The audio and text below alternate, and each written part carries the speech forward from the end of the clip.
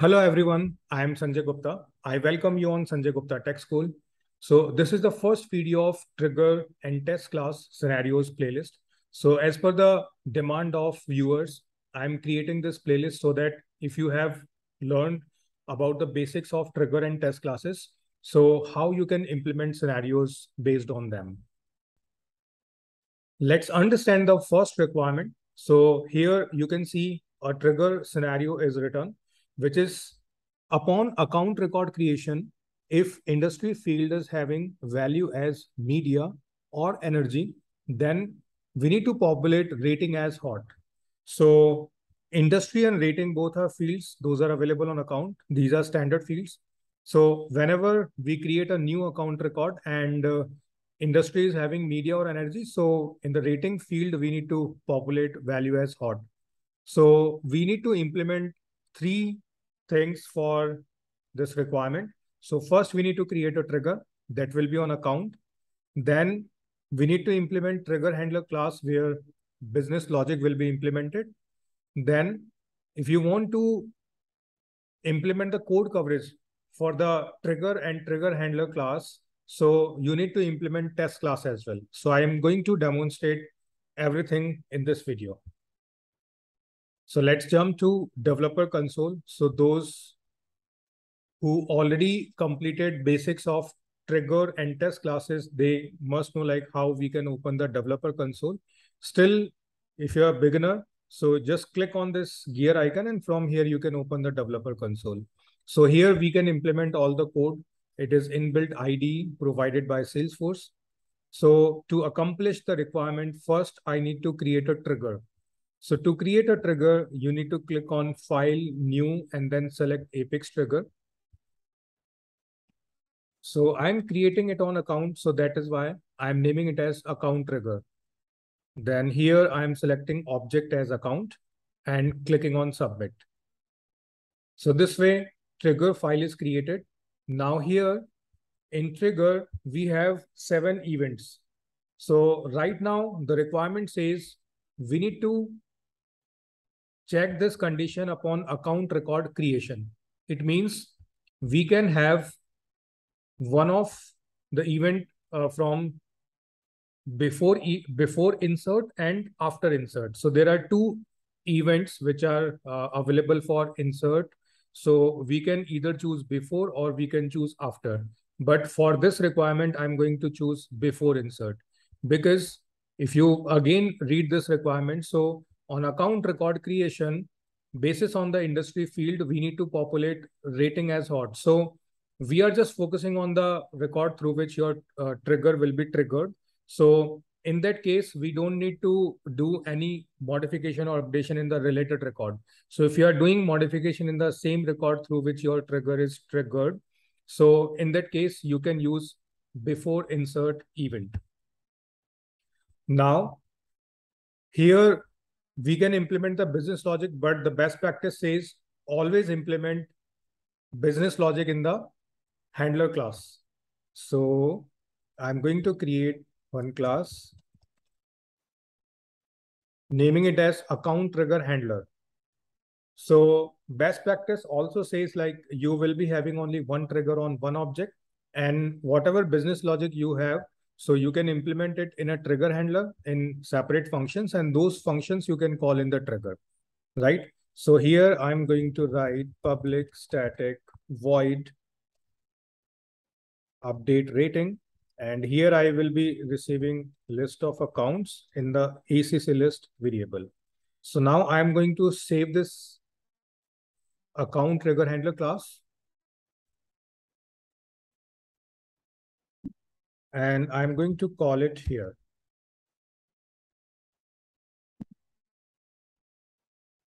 Right? Now, one more thing, whenever you create any record and your trigger is initiated, so those newly created record, whether you create one record or you create more than one records or maybe bulk record, so all those newly created records will be available in this context variable, which is known as trigger.new. So it is basically a list. It will be containing all the new records. So those new records with the help of this trigger.new, we are passing into this ACC list. where we are going to implement all the business logic. So I'm going to save this. Now here, I'm going to apply a loop.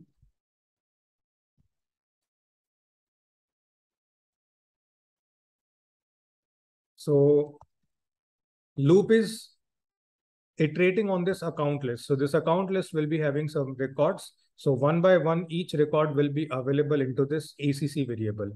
Now, what we need to do, we need to check whether this ACC industry is equals to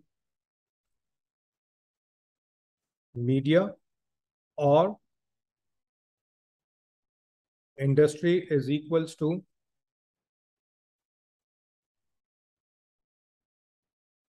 energy. So we have two values, media or energy. So basis on that, we need to update the rating. So we can write ACC dot rating equals to hot. So this way condition is applied. So this is basically our business logic. So here you can see I have not implemented any DML. So if you want to update the same record upon its creation with the help of trigger, so you can use before insert event. And in this business logic function, you don't need to write any DML because this trigger will be executing before the record is saving to the database, right? So you don't need any DML, rating will be updated automatically. So you can see account trigger is saved, account trigger handler is saved. Now, before implementing its test class, I just want you to see like how we can test it from the UI. So if I go to UI and click on accounts tab, I'm going to create new account. And here I'm typing industry as energy. And at top, you can see rating is none. So I'm going to save it.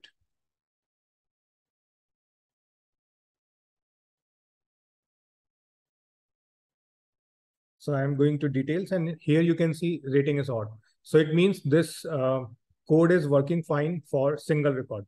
Now, without implementation of test class, if you want to test it through code, right? So we have one more way, like in this anonymous window, you can create bulk account records and then you can insert them.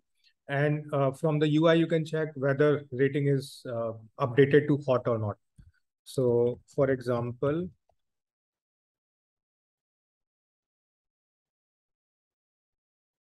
so I created account list. Then I am iterating a loop. So I am creating 5 account records. So here account ACC equals to new account, then ACC dot name equals to test plus I, then ACC dot industry equals to energy. And then what you can do, you can add these individual account records into list. And then you can write insert ACC list. So this way you can insert bulk records and you can check whether your implemented code is working fine or not. So I'm going to execute this code. And now if I come here, click on accounts tab. So from list view, I'm selecting new this week. So these 5 records are created here. Now I'm going to add one field here. Not one, actually 2. One will be industry and another will be rating, and save. So here you can see for these records, industry is energy and rating is hot. And this is ACC 101 that we created from the UI. So this way, you can test this code after creation of bulk records, right? So through single record as well as through bulk record creation, you can test.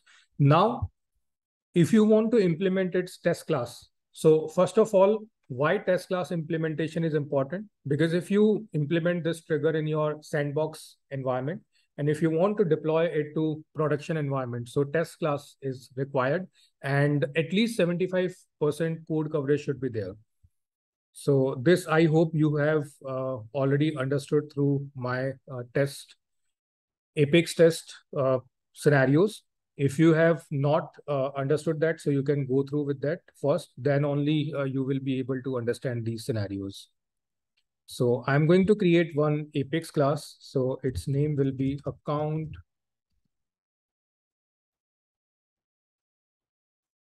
trigger handler test. So I'm clicking on OK. Right. So you need to focus on the naming convention as well. So my trigger handler class name is account trigger handler. So if you want to create test class for this, so you can name it like this, right? So that when you search for account trigger, so account trigger, its handler and its test class, both, all things will be searched automatically. So if you click on file and click on open resource, so here basically we search. So if you search like this account trigger, so you can see trigger handler, trigger handler test, everything is available here automatically. So now when you implement test class, so you need to use annotation @test before the class. And if you create any method, so for that as well, you need to create, you need to write this @test annotation. Then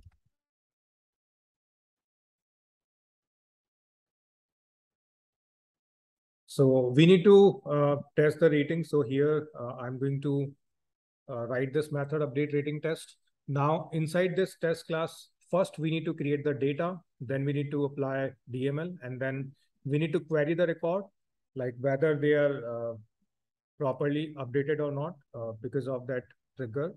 And then we need to apply assert. So first of all, I'm creating the data. Right. So what I can do, I'm just copying this piece of code.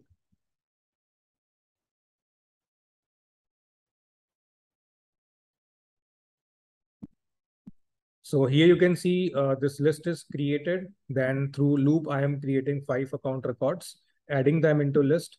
Now after this, I'm going to write insert ACC list. Now in test class, you can write these two statements as well. Test.start test and stop test. So why we use these statements? So for example, in your test class, if you have multiple methods, so right now I have only one method, but if I have one more method,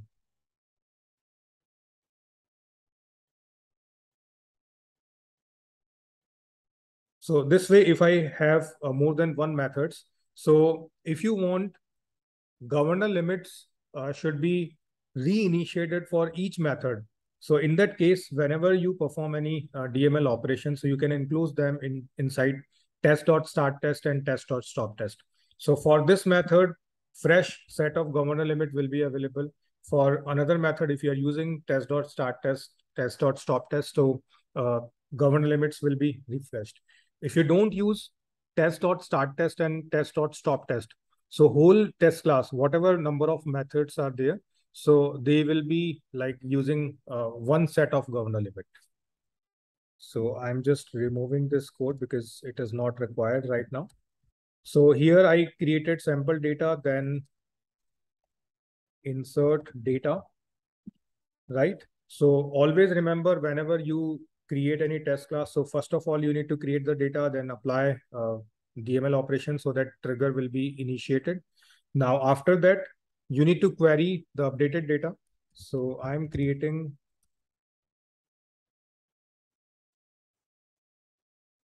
list of account, updated account list equals to, then here I'm writing select ID rating from account where ID equals to ACC list 0.id. So what I'm doing, I'm actually querying the first record that is available in this ACC list. If that particular record is updated, it means other records are updated successfully. right? And if you want to query all the records, so that is also possible. So now here,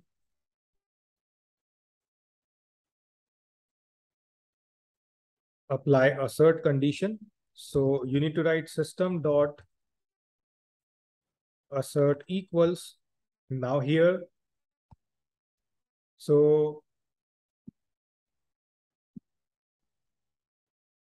if I write it again, so here you can see we need to write expected value and then actual value.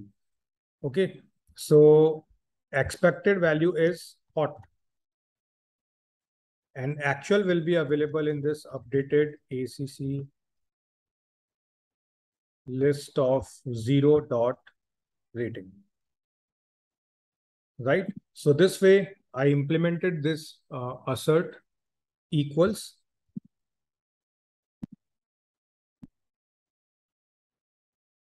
Okay, it is saying variable does not exist. So, okay, up here I need to add D as well. So it is updated account list. Now both are matching. Okay, so this test class is saved now, right? So here at top right corner, you can see when I added @istest and saved this test class. So this run test button is available.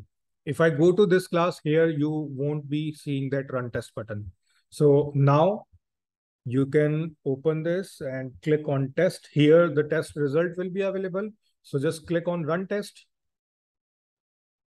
So test class is executing. So if you see this green tick, so you can be happy like your test class passed successfully. We implemented one method. So here you can see total 1, it means it is passing.